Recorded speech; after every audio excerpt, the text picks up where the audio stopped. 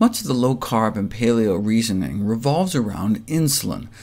To quote one random blogger, carbohydrates increase insulin, the root of all evil when it comes to dieting and health. So the reasoning goes, because carbs increase insulin, we should stick mostly to meat, which is fat and protein, no carbs, so no increase in insulin, right? Wrong. We've known for half a century that if you give someone just a steak, no carbs, no sugar, no starch, their insulin goes up. Carbs make your insulin go up, but so does protein. In 1997, an insulin index of foods was published, ranking 38 foods on which stimulates insulin levels the most. What do you think causes a larger insulin spike? A large apple and all its sugar, a cup of oatmeal packed with carbs, a cup and a half of white flour pasta, a big bunless burger, no carbs at all, or half a salmon fillet? What do you think? The answer is the meat. Now, they only looked at beef and fish, but subsequent data showed that there's no significant difference between the insulin spike from beef versus chicken or pork. They're all just as high. Thus, protein and fat-rich foods may induce substantial insulin secretion. In fact, meat protein causes as much insulin release as pure sugar.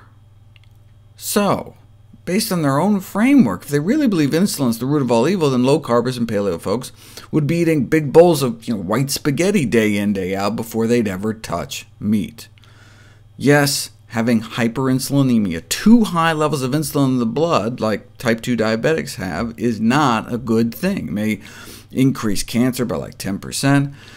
But if low-carb and paleo people stuck to their own theory, if it's all about insulin, then they would be telling everyone to eat vegetarian. Vegetarians have significantly lower insulin levels, even at the same weight.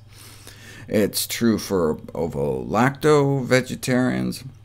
It's true for lacto-vegetarians and vegans. Those who eat meat have up to 50% higher insulin levels. Put someone on a strictly plant-based diet, a man, woman, young, old, skinny, or fat, and you can significantly bring their insulin levels down within just 3 weeks on this kind of healthy vegan diet. And then just by adding egg whites back to their diet, you can increase evil insulin production 60% within 4 days.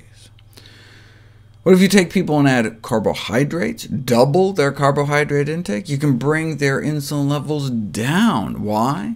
Because they weren't feeding people jelly beans and sugar cookies. They were feeding people whole plant foods, lots of whole grains, beans, fruits, and vegetables. What if you put someone on a very low-carb diet, like an Atkins diet?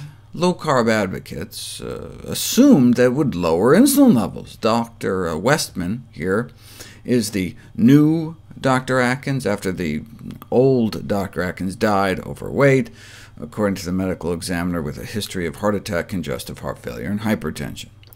But Dr. Westman was wrong. No significant drop in insulin levels on very low-carb diets. What they got is a significant rise in their LDL cholesterol levels, the #1 risk factor for our #1 killer, heart disease.